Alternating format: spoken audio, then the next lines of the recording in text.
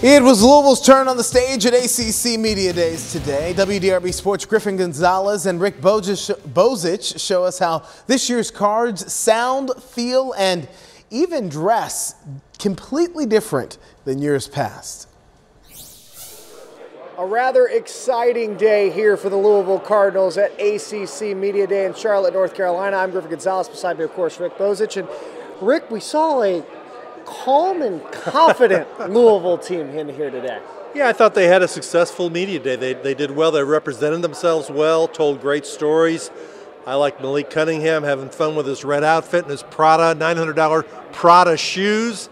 I also liked his answer to my question when I said last year people talked to you about improving your turnovers. What do you got to improve this year? He said, win more games. Win more games certainly is the goal for the Louisville Cardinals. And you know, every year, Rick, we come to these things, and every year all these teams say they're going to have great years, right, but somebody has to finish last. Caleb Chandler, offensive lineman for Louisville, said he feels this year's different. It's a great feeling, but it's scary at the same time because it's like my expectations always been so high, and now like they're still the same, but it's like just this feeling is different. It's like I said, we want to go back and work. It's just a different feeling. I'm so excited.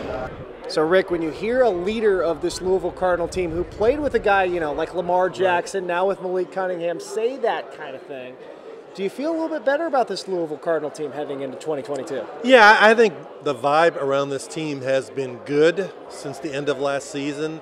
They realize how close they were to having a winning year last year. They were 6-7. They lost a lot of close games.